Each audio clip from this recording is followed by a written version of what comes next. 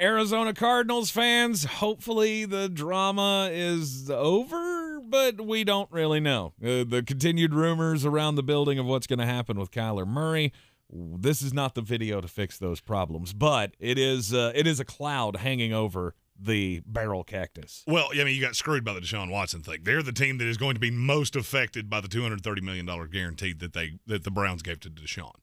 I don't think it will be a hang-up of Lamar, but I do think it will in Arizona.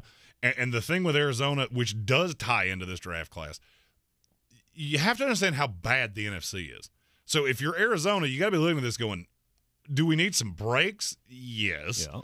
But are we still a competitor? Mm-hmm. Absolutely. 100%. The Rams have gotten worse. I would argue Tampa Bay has gotten worse. The Dallas Cowboys have gotten worse.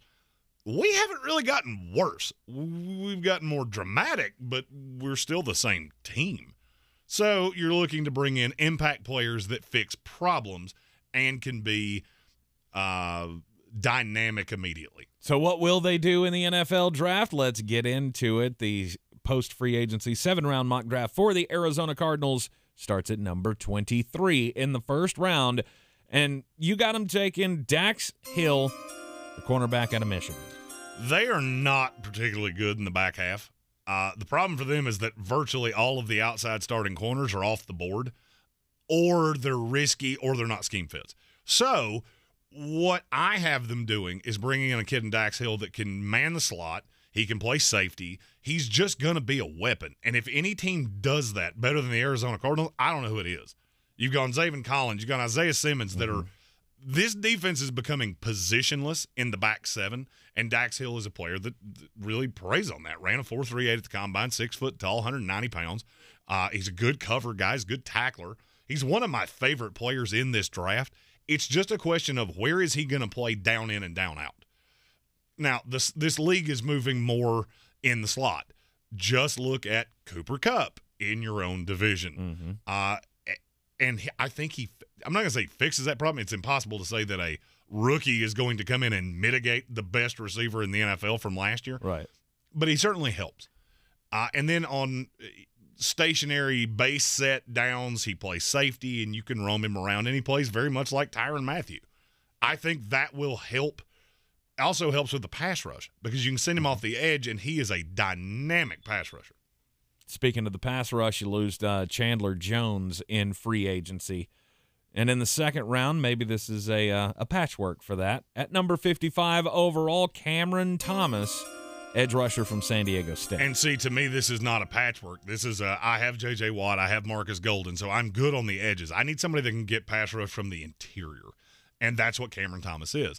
I feel like people are miscasting him as he's going to be a straight line edge. I don't think he is. I think he's going to come in the league as a defensive tackle, and he's going to be a phenomenal version of that because all of the things that he doesn't do well, the bend, the flex off the edge, he can't get around big, powerful offense.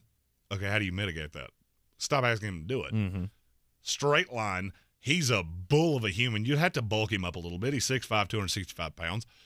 But the lack of athleticism, he goes from being one of the lesser dynamic athletic edges in this draft to being the most dynamic athletic interior pass rusher in this draft. And he fits tremendously in this Arizona scheme.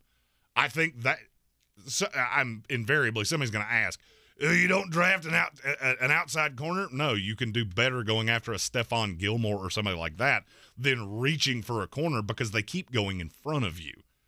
In the third round, 87th overall, Christian Kirk no longer in town, so add to the wide receiver room here with a talented kid out of South Alabama, Jalen Tolbert. He's a great deep threat. And that's, if you look at what they have, DeAndre Hopkins can do everything. Rondale Moore is a gadgety slot guy. What do you need? The guy that can take the top off the defense. That's exactly what Jalen Tolbert is. 6'3", good frame. Might need to bulk up a little bit.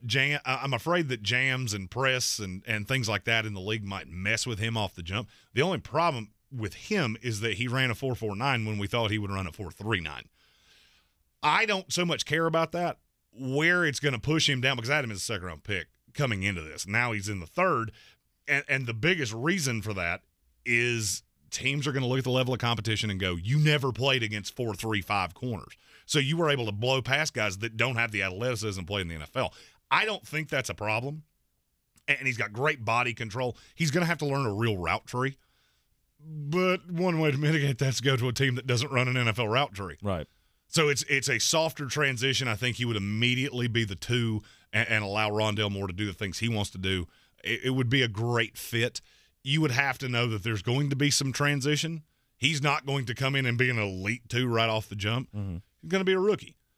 But he's a rookie with a lot of very good high upside. The Cardinals have a lot to do late in the draft, as they don't have a pick in the 4th or the 5th, but they do have 2 in the 6th and 3 in the 7th. So let's get to the 6th round picks here in the post-free agency 7-round mock draft, brought to you by the Sportsocracy.com.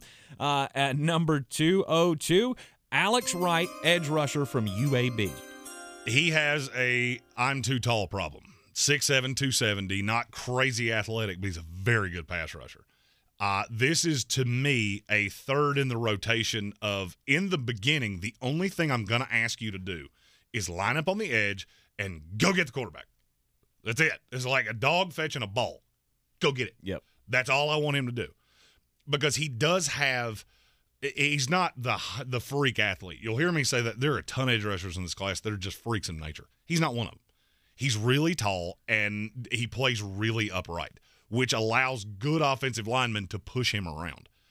Now, if you ever teach him bend, he could be a steal of this draft because there are a lot of moves. There's a lot of good reactionary ability. That's one thing you cannot teach a guy. Invariably, if you see it on tape in college, it's going to translate to the league. Read and react skills, and he is better at that than damn near any edge rusher in this class. The only problem is that he is so limited athletically that there is a thought that just because you're going to be able to read and react to it doesn't mean you're going to be able to do anything about it. You teach him better technique. You teach him a little bend. Teach him to stop playing like he's got a 2x4 jammed up his ass. And now all of a sudden, those pass rush skills are dynamic. And he becomes a situation. I don't think he's ever more than a situational pass rusher because I don't think he's ever going to be good enough against the run to be down in, down out. But putting him on the opposite side of a J.J. Watt or a Marcus Golden, but I'll tell you what I really look at is you could have a front 4 in pass rush downs with Golden on the outside, Alex Wright on the outside, and then Cam Thomas and J.J. Watt on the inside, and that looks very similar to that NASCAR package that the Giants ran back in the mid-2000s where they just had 4 guys. I don't have to send anything else. I can let the 7 athletic guys in the back half do what they do. I'm going to play zone. Just make sure nobody burns you, and those 4 are going to get home pretty damn quick. Which would allow you a lot to play with that back half with the guys that you mentioned, Isaiah Simmons and Zaven Collins, and freeing up Byron Murphy and all that. All right, with a compensatory pick at 216, Zachary Carter, defensive tackle from Florida. Can you tell that I have very little faith in damn near anything that the Cardinals have on the defensive line outside of J.J. Watt and Marcus Golden? We can tell. If you're going to do what it is that I think you're going to do, because I'm a big fan of complementary drafting. All right, so you've already gone Zaven Collins, you've already gone Isaiah Simmons. Neither one of those guys really has a position. And so the way to mitigate all these things is the Leighton Vander Esch rule. Leighton Vander Esch is every bit as good as what happens in front of him because he does have limitations. Well, you have 2 guys with unlimited athletic potential, but they don't know what position they play. So clearing up all of the shit in front of them becomes very important. That's something Zachary Carter can do. And he is a bit raw. I think he's a better run stuffer than people really believe. He's a little thin to play the way that he's going to play in the league, but I'm okay with that. He's a developmental piece. He's going to be another in that rotation. And to me, I think that fixes a lot of your problems in the back half without directly fixing your problems in the back half. You can reach on a corner all you want to. If you can't get to the quarterback and you don't have the players, an injury happens. There's no Chandler Jones now. J.J. Watt gets hurt this year, you're down to Marcus Golden and a bunch of rookies. Or you just throw a bunch of pieces at it and go, you know what, interchangeable. It's what Arizona does better than any team in this league. And I think that would be a home run start to this draft. The first of their 3 picks in the 7th round comes at 245. Zacoby McClain, linebacker out of Auburn. Really good against the run. This is complimentary to Simmons and Zaven Collins, because this is the thumper that can just stay in the box, and as opposed to allowing teams to just run the ball down your throat, which you did at times last year, he's a first, second down linebacker that can come in and help you hold up against that. And that's what a lot of this is. I'm trying to force you into obvious pass down situations because I will be good enough at getting to your quarterback that it will circumvent some of my issues. I like Zacoby McClain. He's never going to be a 3-down linebacker. He's just not good enough at coverage. And I don't think he's ever going to be. 10 years ago, he would have been a safety because he's only 6 foot tall. He's 220 pounds, and he would have been the slowest safety in NFL history. Now he can be the short, squatty, hold up against the run and let the athletic guys do their thing. With the first of their 2 compensatory picks in the 7th round, the Arizona Cardinals at 257th overall could take a running back out of Missouri, Tyler Batty. You got James Conner back. No more Chase Edmonds. You lost Chase Still Edmonds. Have Eno.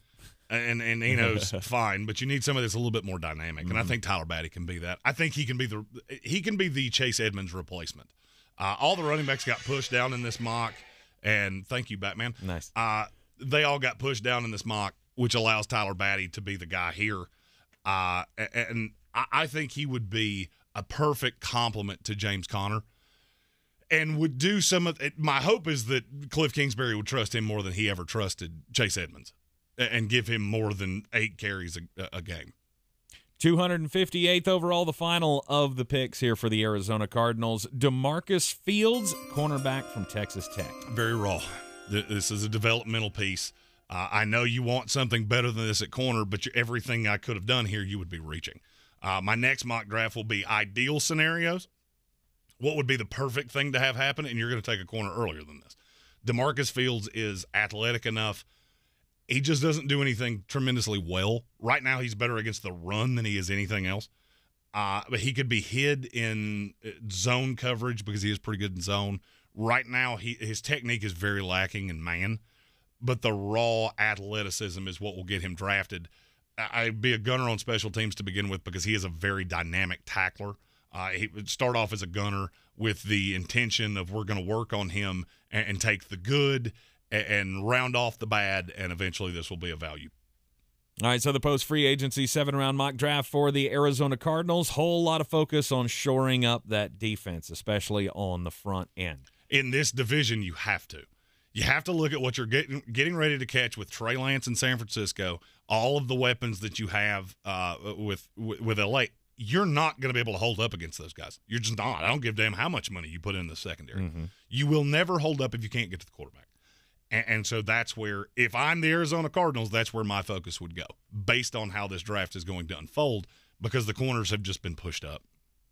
Leave us a comment if you like the picks. If you don't like the picks, Jeremy's always responsive in the chat. If you have a mock draft that you think you can outdo me, you might be entirely right. Throw it in the comments. I'll grade those. If there's a player you would like to know how they fit with the Arizona Cardinals, you can put that in the comments as well. I go through and answer those every day. Hit the subscribe button so you get all of our Draftmas season content right here in the Sportsocracy. We cover each and every team several times. In fact, we got a couple of more mock drafts coming before the big day arrives. And, of course, you could join us live every weekday at 3 o'clock here in the Ingles studio. Always brought to you by Ingles Supermarkets. Low prices, love the savings. I'm Tank Spencer. He's Jeremy Greene. Yeah. And we'll see you next time.